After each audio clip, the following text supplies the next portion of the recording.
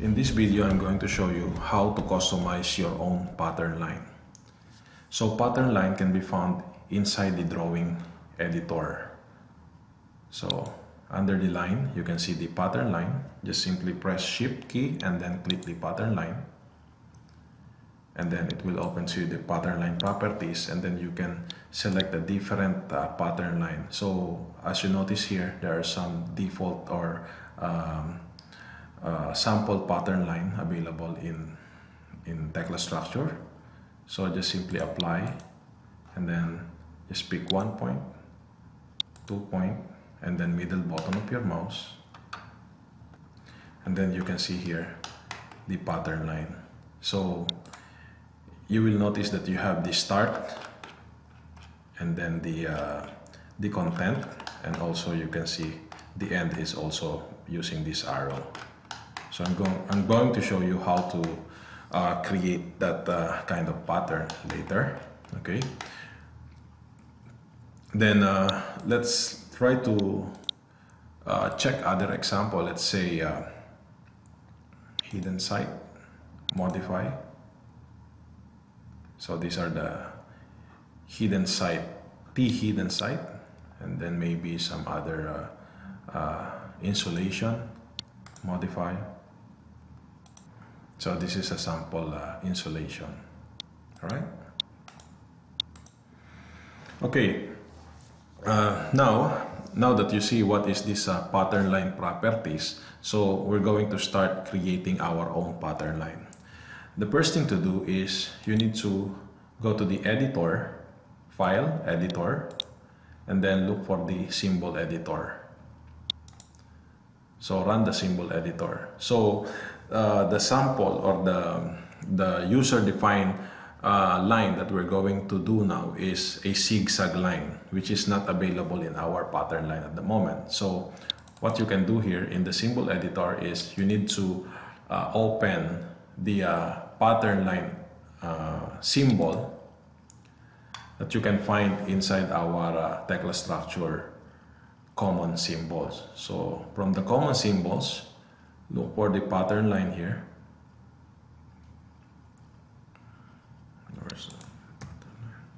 Yeah, pattern line symbols.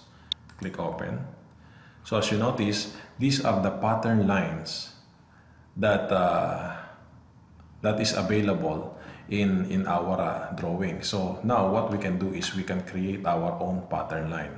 So I have created one here, this zigzag line, which is not available in the default pattern in the drawing. So to do this one, actually it's simple. All I have to do is this.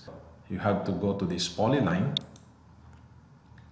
click here, 1, and then 2 box by 3 box, and then 2 and then 3 here. Okay, just double click and then end command. Okay, so all I have to do is to copy this one, copy, and then paste, and then select, and then move that one here to 3. All right, and then copy, and then paste. Sorry, paste, paste, and there you go. So you have now a zigzag line here. So we have to save this one. Now remember that one is under the pattern line symbol editor, okay, or pattern line symbol .sym. All right, close it. Now enable for us to call that symbol inside our pattern line properties. All we have to do is go back to our editors, and then under the editors you will find the pattern line editor. Open it. All right, there you go. So under this open line editor, as you can see here, we have some pattern line interface, create new. I can just simply type here a zigzag line. zigzag line, or zigzag line, and then save. So again, as you can see here, you can specify your start and end element, but at this time I'm not going to put any start and end element. All I have to do is to call that zigzag inside our continuous, repeating and continuous element. At the moment, you have a sample line and symbol here. All you have to do is delete all. All right, and then create new. So under the new, you can see again, you can choose the line or spacing or symbol. So this time I'm going to use symbol because I already created a symbol for our line or our pattern, and then expand this one. So all you have to do is to go to this file, select the pattern line symbol, and that pattern line symbol select, and actually that one is in the number 23. So just simply click on that one. So I have this number 23, and then the spacing will be 10, and then 10, and then this one will be fixed. Okay, so all you have to do is save, and then say yes, and then exit. So now we need to find that zigzag in the pattern line properties. So we need to close the drawing, okay, and then open it again.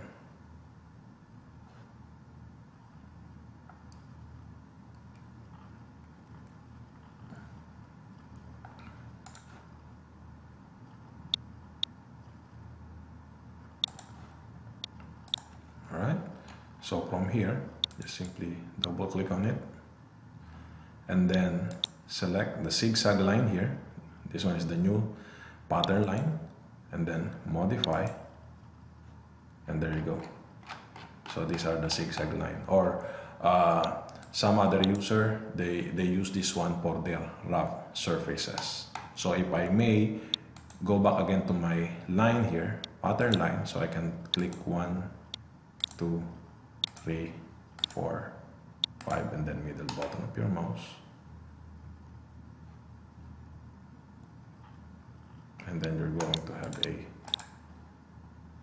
zigzag line. Okay, now as I've mentioned to you earlier, you can specify your end and start, or start and end element here. At the moment I have a blank here, but that's fine, because what you can do is also use it on the opening also, if you like. Modify. Alright, so this is how you create your own pattern line in Tekla Structure. Thank you.